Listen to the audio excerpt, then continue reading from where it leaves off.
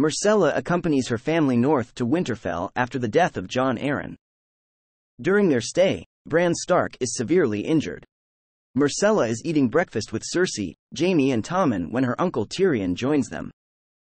Myrcella asks whether Bran will die and Tyrion replies that he is expected to live, delighting Myrcella and horrifying Cersei. Tyrion excites Myrcella and Tommen by announcing that he wishes to see the Wall and the wintry abode of the White Walkers. He then amuses them by claiming that he wants to urinate off the edge of the wall. Cersei is irritated by his rudeness and leaves, taking the children with her. Myrcella attends the tournament to celebrate Eddard Stark becoming Hand of the King. She witnesses the horrific death of Esser Hugh of the Vale during his joust against Esser Gregor Clegane. Myrcella returns for the second day of the tournament and applauds when Esser Loras Tyrell unseats Gregor. Gregor attacks Loras and Sandor Clegane intervenes. King Robert calls an end to the fighting. Myrcella joins the applause when Loras declares Sandor a champion.